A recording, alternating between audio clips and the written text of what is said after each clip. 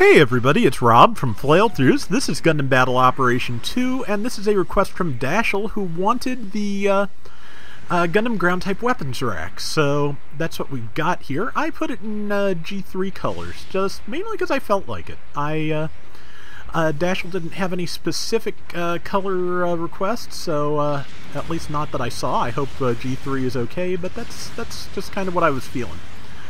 And they're some of my favorite colors, honestly, on mobile suits. So, and let's see, that is in a Freet Doug Schneid custom that I am dealing with in front of me, which is bad news. That Heat Lance will, wreck me in a couple of swings, and I think you're going to see that at least once during this round. But I'm just really happy how this has started so far, because a lot of times with the Arctic base map, you will, as a slow support, you will lose the opening round of Ring Around the Rosie, and your team will just leave you behind and get you killed. So there's nothing you can really do about it either, because they're just if your whole team's still running and the enemy team has all caught up with you, nothing good's gonna happen there. But something good just happened here, which is my team did come back and save me from the Doug Schneid again. So, really grateful for how much they're backing me up here. Because, like I said, a team that backs up its support is a great thing to see, and especially when you're the support. That is a Pale Rider Cavalry in Hades mode. This is the level 2 Gundam Ground Weapons rack, incidentally, at 350.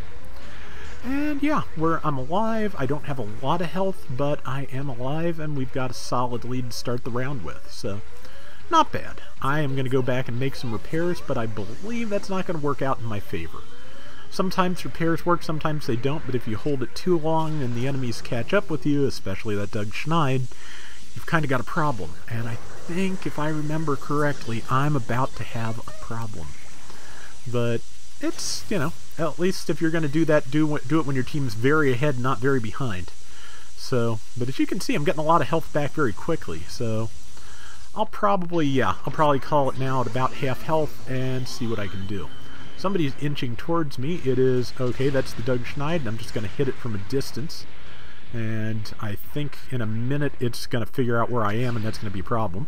Tagged somebody else that takes more damage than the Doug, though. That's good. Pale Rider Cav is in front of me, so is the Doug Schneid. I did not tag it with the flash bomb, and I have no idea how my melee actually got through to knock over the Doug Schneid Freet. My guess is that I actually launched the attack right after its melee resolved, and I don't know why I knelt there. I think I just slipped. But yeah, I think I launched my downswing just as its melee was resolving, and that's why I survived, or why I got the hit. Because, under no circumstances should I be able to, out melee an Efreet in a Gundam Ground Weapons rack. There's a kill. But yeah, thankfully, and I sent thanks, because yeah, that was good. That was, had a teammate come back me up, and ultimately it was the Gym Sniper missile launcher type, or Shimoda Squad Custom if you played GBO1, that is what took me down. And the whole team is holding up. Number 1 might drop, but I'm going to have a lot of cover when I come back in, even so that is the good news. We're still holding a decent lead, so no harm done there. And yeah, so, and I have a pretty good shot to pick if I can land it. I landed it. Somebody else followed up on it, and that's more points for us. That is the Pale Rider Cav, which just took a lot of damage, and that is before Hades, where its defense will drop. And another good shot, and I might be able to tag one more if it stays in the neighborhood. Nope, it left, and I hit the stairs beside, or the ramp, rather. So, yep, I'll move up.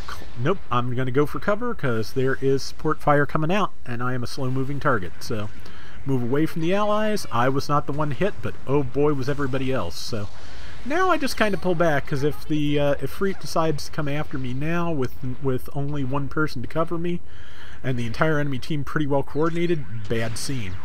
That is I believe a Gundam Marine type charging its beam rifle at me. And let's see, tagged it, and Yep, I think they might have a Gundam Marine type and an Aqua Gem. And I think it's the Aqua Gem that's actually on me. But unfortunately, so is the Dugschneid Efreet. Our Efreet Noct tried to back me up, didn't quite land the shot, just like I didn't quite land my shot there, but I did there. So, and had just enough bullets to finish off that Aqua Gem or Gundam Marine type, whichever it may be. And my team backed me up against the Dugschneid Efreet once again, so that is, you know, again, it's always so nice to find just random teams you work well with. It's such a good feeling. And yeah, we are working very well together, and they are trying to keep me alive as the support, and it is just, you know, it's going well. As you can see, because we've got a, you know, we've got about a 2-to-1 lead, just about. And I don't usually like to run routes, as I've said, but again, just teams working so well together.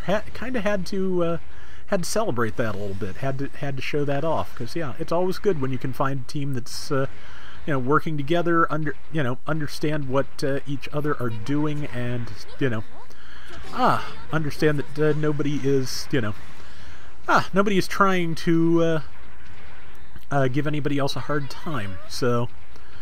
Because let me tell you, you play this long enough, you just start to suspect sometimes with teams that are not working out for you. And it makes everything harder.